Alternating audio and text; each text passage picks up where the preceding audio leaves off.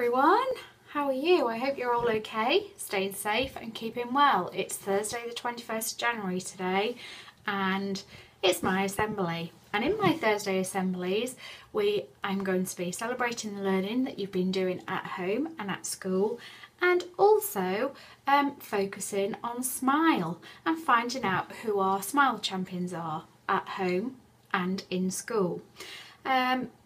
To make sure, and that's really to make sure that you're looking after yourselves, showing yourself some self-care and showing others some self-care during these challenging times. I'd like to share with you an extract from this inspirational man, from the story of this inspirational man. As you can see, is called 100 Steps, and it's a story about Captain Sir Tom Moore, who captured the heart of the nation in our first lockdown back in March 2020. Do you remember? His mission was to walk 100 laps of his garden in time for his 100th birthday, raising money for the NHS and carers. So this is a story about his life. On a bright April morning, a 99-year-old man stood outside his house and held on to his walking frame. His name was Captain Tom Moore, and he had pledged to walk 100 lengths of his garden in time for his 100th birthday to raise money for the doctors and nurses risking their lives to save others. Tom took a deep breath. He knew this wasn't going to be easy, but he told himself one of the many important things he'd learnt during his long life. The first step is always the hardest, but unless you take that first step, you'll never finish. You can see some of the illustration in the book there by Adam Larkham, and a picture of Sir Tom with his walking frame. The book goes on to tell us about Sir Tom's journey through life and how his mum taught him that it didn't matter who you are, you can do and be anything you want. It's a really important message. It tells us about how he longed to own a motorbike like his uncle, and how he did own a motorbike and go on to win many time trials on his motorbike, how he joined the army, how he met Dame Vera Lynn, how he met the love of his life, Pamela, who became his wife, how he grew his family, and how his family taught him that at the end of the storm there is a golden sky. They helped him to get through some very difficult times in his life. And that's why he knew he needed to do something to help others when this horrible disease hit the world. And that's something that he did, led to the whole world watching him, because one step has the power to inspire 100 more. I'll just share this with you, and you can see there the whole world was watching him. He got knighted by the Queen. He completed his 100 steps with many, many supporters along the way. And he even had a #1 hit with Michael Ball, You'll Never Walk Alone, and the NHS Choir. He achieved so many things. Such wonderful acts of kindness and care for himself and for others that link to Smile, don't they? I'm just going to finish with this.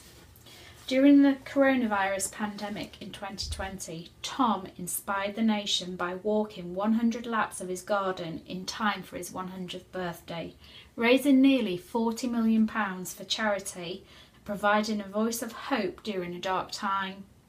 In recognition of his incredible work, he was awarded an honorary promotion to Colonel, a knighthood and a gold Blue Peter badge for all his acts of kindness and care.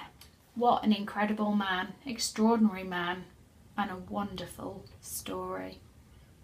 From next week, my Thursday assembly will be a celebration of your learning, but I also want to hear your nominations for why you are being a Smile champion, whether you're at home or in school. And I'm just going to remind you now what each aspect of Smile is and some of the things you can be doing at home to practice Smile, and making sure that you have good mental health and well-being whilst you're at home or in school. And maybe you could speak to some of your other family members about Smile so it can help them as well. So SMILE is all about looking after your mental health and well-being. S stands for socialise, connecting with others. Move, getting active, getting your adrenaline going. I is interest, taking notice of yourself, how you're feeling, and how you can make yourself feel better. So self-care really. L is for learn, keeping on learning. And the E is for engage, giving to others, and being kind.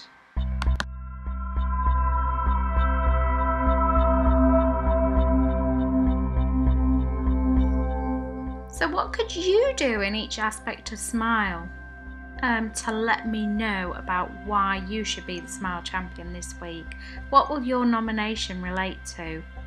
Well, let's take a look at some of the things you can be doing at home or in school to earn that nomination so that you can be SMILE champion, to show that you are looking after your mental health and well-being and thinking of others too.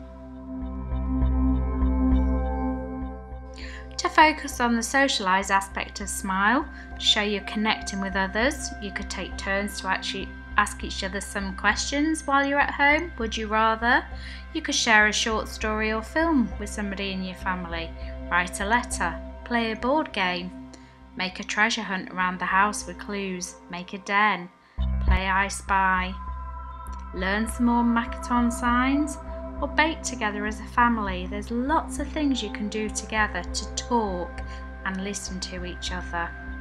So think about those this week.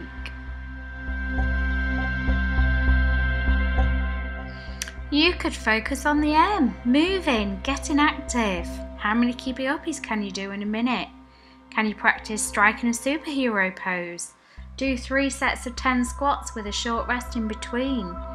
If you have a garden, play Tig inside or inside hide and seek.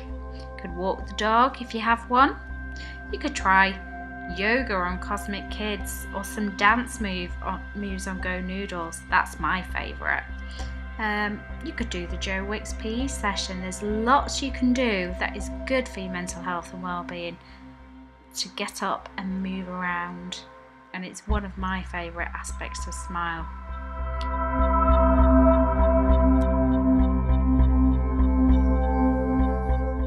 You can focus on the I in SMILE, showing interest, taking notice of yourself and the things around you, really becoming mindful in what you are doing. And I know your teachers are setting you mindfulness exercises within your weekly timetable, but these are other things you can do in addition to that. So as it says there, some mindful eating, noticing, using your senses about the sensations of that food and the movement of that food in your mouth. Stop and listening to what you can hear. If you go out in the garden, what can you hear in nature? What can you hear in your home? Really examine each sound. Feed the birds is another example.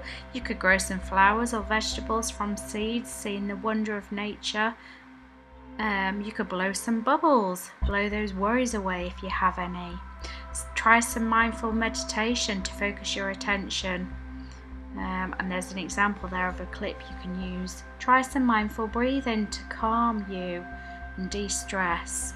And there's different breathing methods you can use. And I might share a bit more about different breathing methods you can use in my assembly in the next few weeks. There's lots of things you could do. Some mindful colouring, singing, listening to music. That's one of my favourite things. But really listening, taking notice of what you can hear.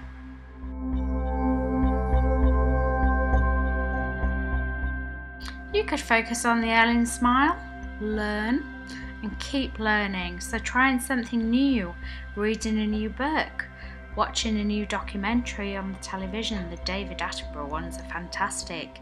You could learn a new dance. I'd love to see them. You could learn how to cook something different. You could make something new out of Play-Doh, or you could try a new craft. And again, it's not on there, but my favourite, learning a new song to sing. And again, I'd love to hear some of those if you do that.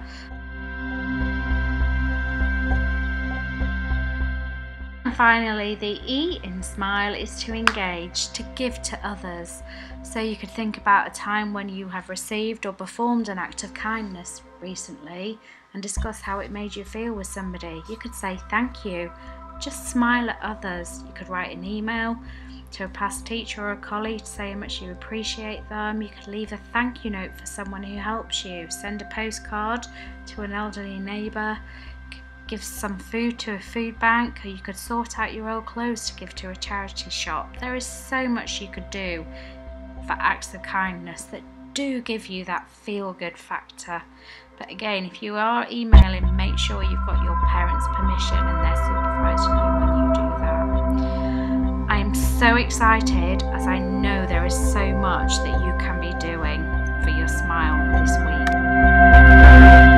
So please make sure you email your teacher your fantastic learning that you've been doing and your nomination for why you should be Smile Champion next week. I'm going to share the emails with you now on the screen, and I'd like you to email your work and your Smile Champion nomination, something that you've done at home that you feel should make you Smile Champion. I'd like you to email those nominations and your learning to your teacher by Monday, and that would be Monday every week, because we're going to celebrate learning that you've done this week and celebrate something that you've done that you feel makes you a Smile Champion in next week's assembly. So it'll be something you've done this week we'll celebrate in next week's assembly. Okay, the emails are on the screen now. Are a Smile Champion and you're at home, I will send you a certificate in your home learning pack on Friday, and if you're the Smile Champion at school, you will get the Smile Champion award in your classroom. So lots to look forward to there. Make sure you email your teachers by Monday, please, don't forget. So one last thing for assembly this week, remember that important message that Captain Sir Tom Moore shared with us: you can do and be anything you want. So take care, stay safe, be kind to yourself and others, and I look forward to seeing you next week. Take care everyone, bye bye.